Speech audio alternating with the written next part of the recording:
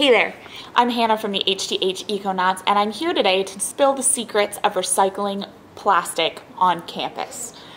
Sounds boring, I know, but trust me, it's really simple and super important. It goes something like this.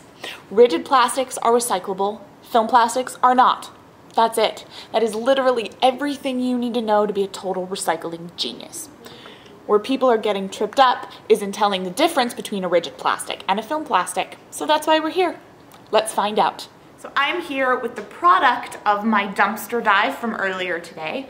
These are some really good examples of rigid plastics. Now remember, a rigid plastic is a plastic that is recyclable. So what we have here are some various drink containers, a coffee lid, and a plastic bucket. One way that is just completely foolproof to identify a recyclable plastic is that if a plastic is rigid and recyclable, it will have the very recognizable recycling symbol stamped on the bottom, or in this case the top, and those will have the numbers 1, 2, 3, 4, 5, 6, or 7 stamped inside of them. All that you need to remember is that plastics, numbers 1 through 7, are recyclable in San Diego County. Now, another kind of good rule of thumb for identifying a rigid plastic versus a film plastic is that a rigid plastic doesn't crumple. So basically, if you give it a squeeze and it either holds its shape, or if it smushes a little bit, it bounces right back. That is a rigid plastic that can be recycled. So here we have our plastic bad guys, film plastics.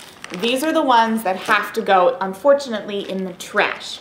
These can be anything from plastic bags, to packing material, to the wrapper from the flat of Arrowhead water bottles, which you shouldn't be buying anyway. You should have a reusable water bottle.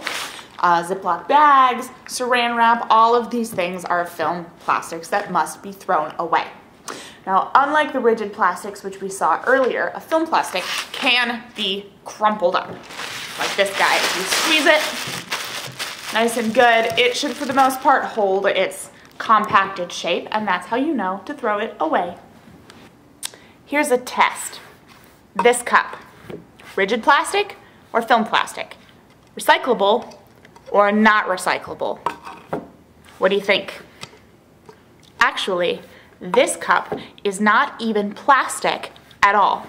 This is greenware, and it's made from a plant-based material that is designed to break down in a compost heap, which is really fantastic that we have dishes that are compostable. But because it looks like plastic and it feels like plastic, many people get confused and try to put it in the recycle bin. Don't do it. This guy goes in compost. So that's it, friends. Those are the plastic facts. Here's all you need to remember. Rigid plastics, film plastics, and not plastics. That goes in the compost. Stay green, UCSD, and don't get it twisted.